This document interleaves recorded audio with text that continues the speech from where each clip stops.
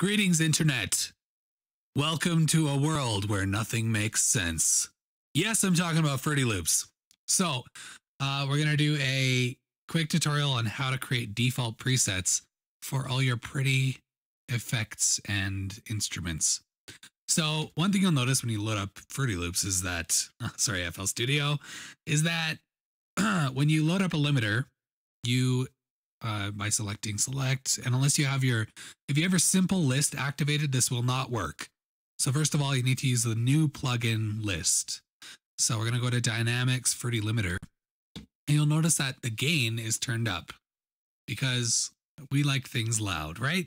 So the problem here is that if you're going through your song and mixing it, and then you load limiters because it's a compressor, it's going to mess up all your gain staging, which is a bad thing.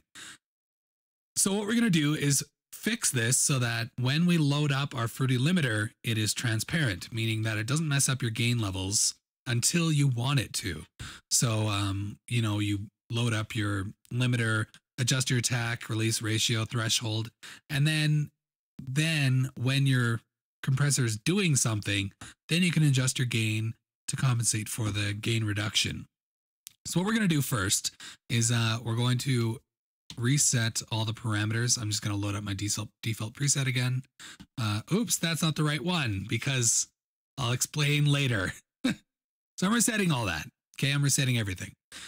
Okay, so first off, what we're going to do is when you load it, your gain's going to be up. So you're just going to hit right click reset. And now we're at a zeroed plugin. But there's a couple things that I would like to tell you to do. And that is adjust your attack so that it's not so insane-zoid. Put it to like 50. That's a good starting point. Your transients will get through and it'll be nice and poppy. And then bring your release down because we all like that fast release, aggressive sound, right? So let's just put these to the middle. Those are really good starting points for your compressor. Okay. Next, we're going to adjust the ratio to something, normal, which would be like 2.5, 3. These are all good starting points. Okay. So from here, we have a pretty decent like compressor startup, but there's one more thing that has always bugged me about FL Studio's limiter. And you'll notice that if you put it on a bunch of stuff and you don't adjust the curve, things start sounding crunchy. And one thing you're going to do is this curve really matters. Okay. So my recommendation is bring it to about 5 because otherwise what you get is you get a limiter that I'll just show you my other one here. Okay. So you'll get this compressor that attacks your, here, let's just put it really fast. So I'm going to bring my threshold down. And you'll see that it's actually distorting the waveform. See that between all my little peaks here? I don't know how to pause this thing. There we go. So between all the little peaks and valleys in my voice, it's actually distorting that waveform. So what you want to do, this is why our default curve is going to be up. There we go. Because now if you look at it, look at that, nice and smooth, right? It's not going to change the actual sound. It'll attenuate the volume like a compressor is supposed to do, but it won't change the sound completely.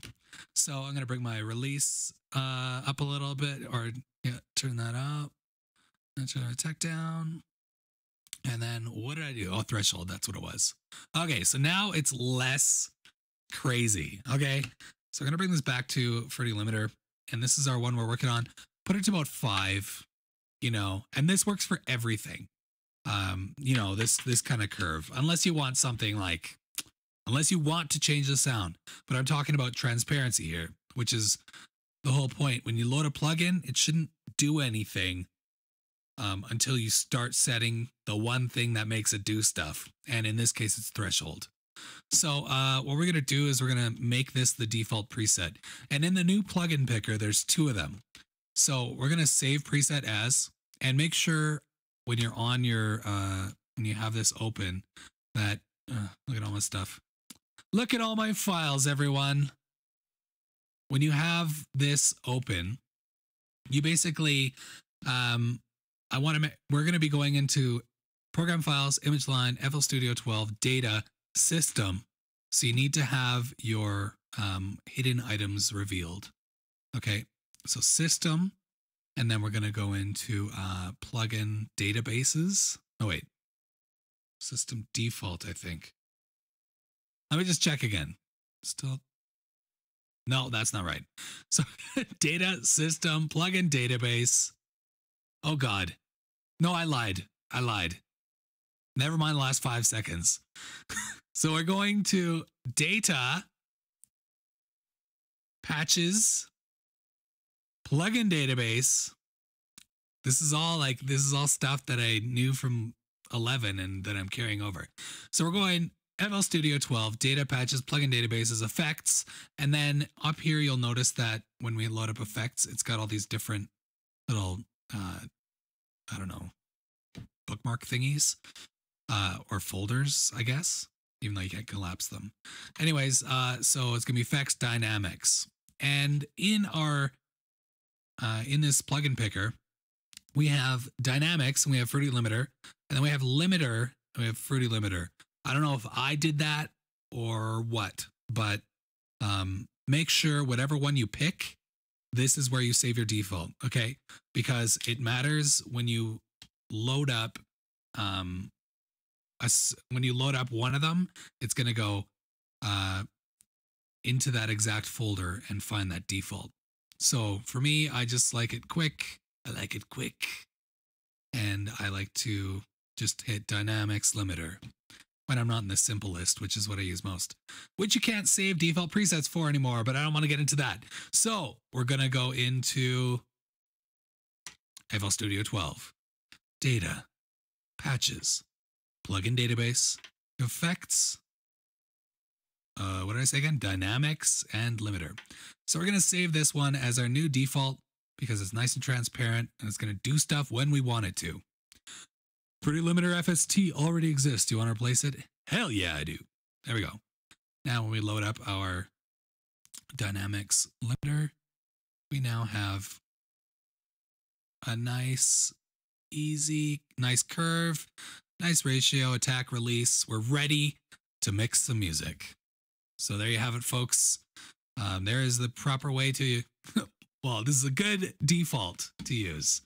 I'm not gonna save a preset for you because you have to do it and then you'll know. So it's a teaching thing. Okay. Enjoy your brand new limiter / compressor.